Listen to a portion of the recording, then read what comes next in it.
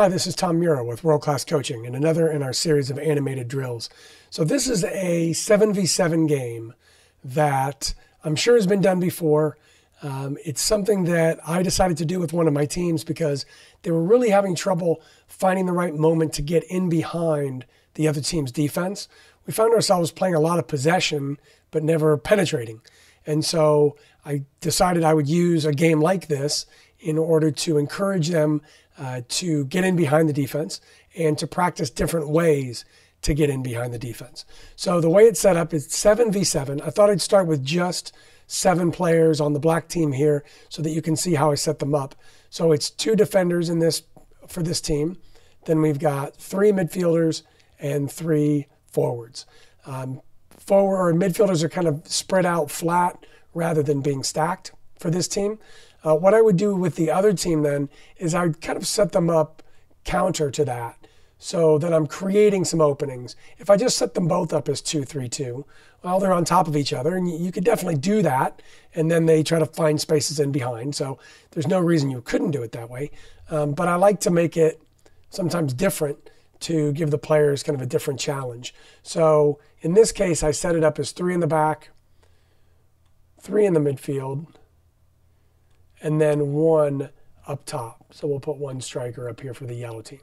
And so now there are holes for the black team to try to play through, which obviously if we match them up, there would be 2.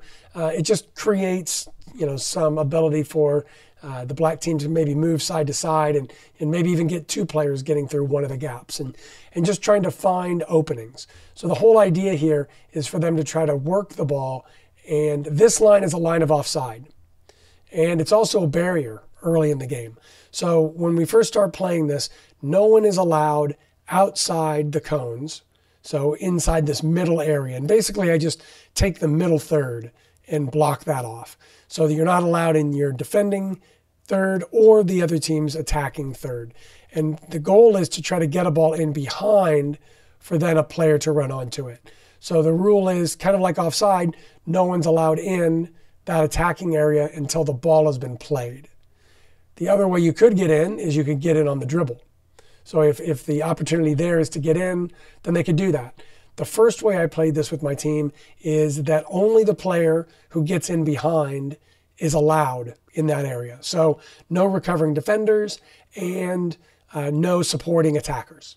So to begin with, I just want the players to try to understand the rules of the game, understand how they need to move the ball in order to find openings, create openings, and then get the ball through those openings, either on the dribble or trying to find diagonal passes through or a straight ball to a diagonal run. Just try to find ways in behind.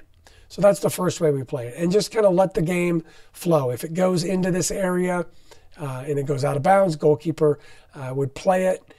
Early on in the game, I played it to where a player could come back to get the ball and then play.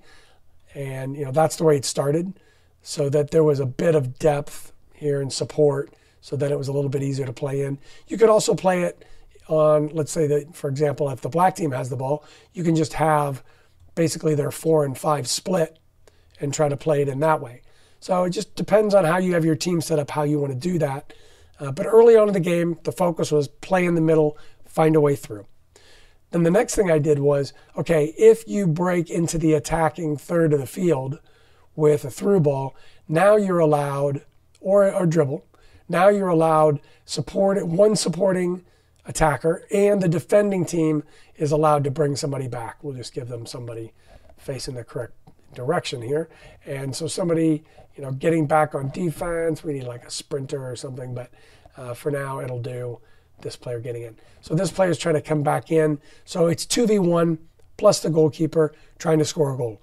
So not only do you need to get in behind, but you need to score, obviously, in this game in order to generate the point. So that's the first adaptation that I added. Then the next thing would be if the ball is played back here or out for a goal kick, let's say, or even after a goal, then the defending team was allowed inside their half, and we'll just give all their, or inside their third, I should say. We'll give them all their players here. So they're allowed to come back in here and open up and receive the ball in order to create more space to build up. So that was another variation that I added. Then then the next kind of phase of it is as soon as the attacking team gets the ball in behind, everybody's allowed to get in behind. So basically that zone is gone. Once it's penetrated, that zone is gone. And then finally, we did it so it was a completely open area. I would leave those cones down as the line of offside. So either the deepest defender or that line of cones. So if the defense pushed up all the way, then that line remained as the line of offside. But if the defense dropped in behind that line, then that became the line of offside. And as a coach, I stayed on the outside. I stayed out here. I actually had an injured player as well. And she served as the AR on the other side. So we stayed here in order to watch that line of offside and try to let the players know if they were on or off.